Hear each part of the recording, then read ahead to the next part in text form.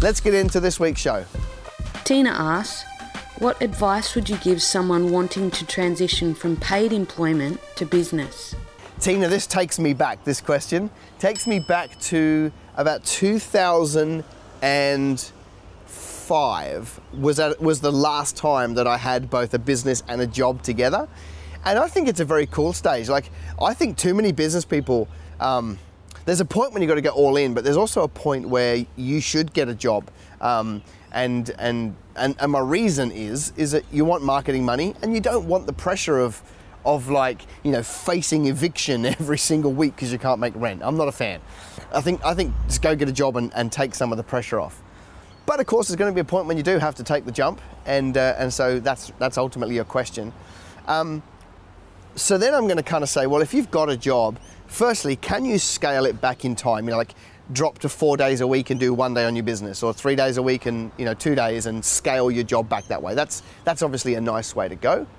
And if you can do that, then that's brilliant.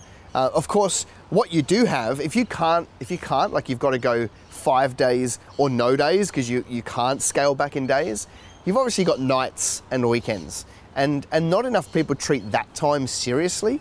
You know, like you can do a lot of work from 9 p.m. to 12 at night, you know, on however many nights you could put up with doing that, and Saturdays and Sundays. You can do a lot of work on your business in those times. You know, like if you've got a family, then it means, you know, doing dinner, reading stories, kids to bed, into the office, do some work, okay? So you can build a lot of momentum up without needing to leave your job.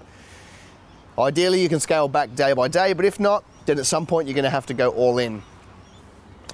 You know, people say to me, oh, it's when your business is producing as much as when your job. It's madness. Never going to happen. You're going to have to jump early. You're always going to have to jump early. You know, for me, it would be as soon as I can get a true customer to start paying me money, like not as a theory, but as it's actually happening. Not my friends, not my family, not my people at church, actual people with money. As soon as I could get my ideal customer to part with some money, that's when I'd go all in and I'd back myself. So that might mean that we have to do some savings, you know, save up in a bank account to build a little buffer to be able to jump and so forth. But ultimately you've got to jump early. And let me give you the motivation. I don't know if you know this story. Somebody told this to me when I was younger and I thought it was really cool. You know, there was this fleet of ships going to war, a whole fleet of ships going to war, and as they were approaching the beach, you know, they revved up the army. They said, we're gonna jump on shore, we're gonna run up the sand, and we're gonna take out the enemy. And everyone's like, yes. And so what happened? They get to shore, they drop down the front of the boats, the whole army runs out, they run through the water, they run up the beach, they start to go into battle, and the commander stays behind, and he grabs a few of his men and he says, we've got to torch the boats. And literally they just set them all on fire. And you can imagine if you're one in the army, you're running up the beach, you look back, everything's up in fire. There's no way to go back. There's no turning back. They torched the boats, so there's no turning back. And so that's forced them to be better, to win the war, and everything was okay. It's a little bit like that when leaving our job. You know, like quit the job and then you're all in. And you've got to make it work. And that level of pressure can be kind of handy sometimes.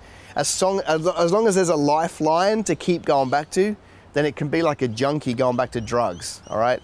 And we need to make that clear demarcation, if we can, between job and business. And then when you're in it, you've got to do everything you can. You'll work day, you'll work night, you'll work your face off to make the business work.